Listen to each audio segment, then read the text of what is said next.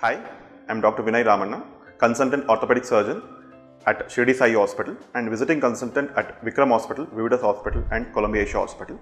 I also have my own private practice named Gokul Orthopedic and Physiotherapy Clinic at Mathikere.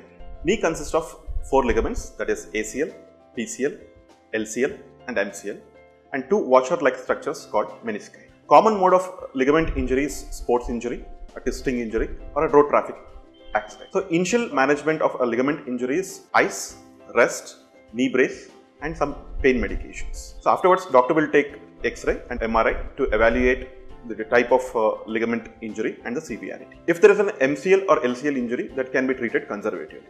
But most of the ACL, PCL and meniscal injury needs surgical treatment. For this ACL injury, we do something called as orthoscopic surgery, that is a keyhole surgery, where tiny instruments and cameras are introduced into the knee and surgery is done. This involves less scarring and faster recovery period. In ACL surgery, we are going to take a graft from the patient's own body and drill a tunnel in the leg bone and a thigh bone and insert the graft. So after surgery, within 2 or 3 days, patient can start walking and can resume back to his routine activities within 2 or 3 weeks.